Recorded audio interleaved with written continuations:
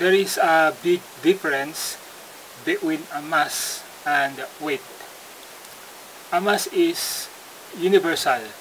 It is a measurement of the amount of matter. It is measured by using a balance, comparing a known amount of matter to an unknown amount of matter. The mass of an object doesn't change when an object's location changes. Weight is relative to gravity. It is the measurement of the pull of the gravity on an object. Weight is measured on a scale weight. Weight can change depending upon the location. So how can we measure the weight of the Earth? Are we going to place a big weighting scale outside the universe and then put there our planet Earth?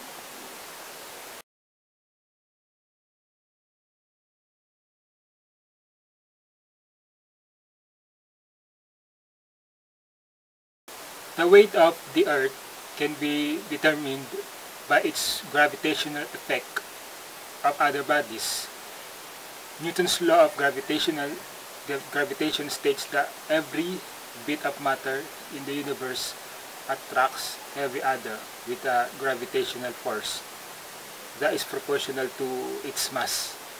So that means weight of the Earth can only be measured when compared to another mass, like the Sun, Moon, etc. Things also have different weights compared to different objects. So Earth would weigh a different amount on the surface of the Sun than on the surface of Saturn. Even though it has the same mass, so it is much better to ask what is the mass of the Earth.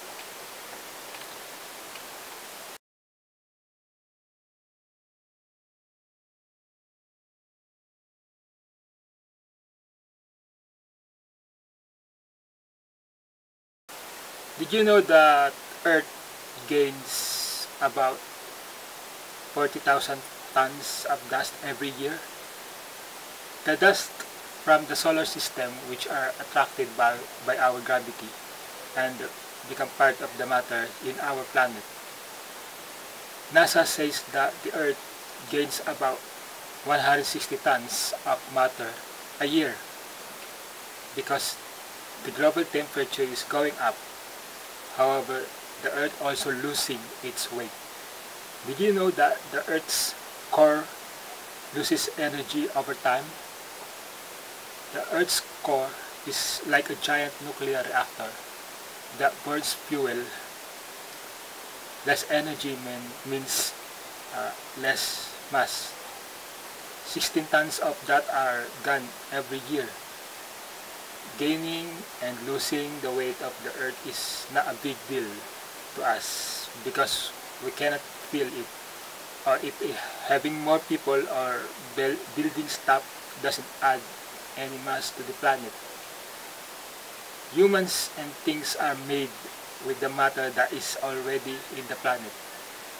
It's just being transformed, while most of the rockets and satellites that we launch to Earth orbit eventually fall down back to Earth. So there's no real effect there.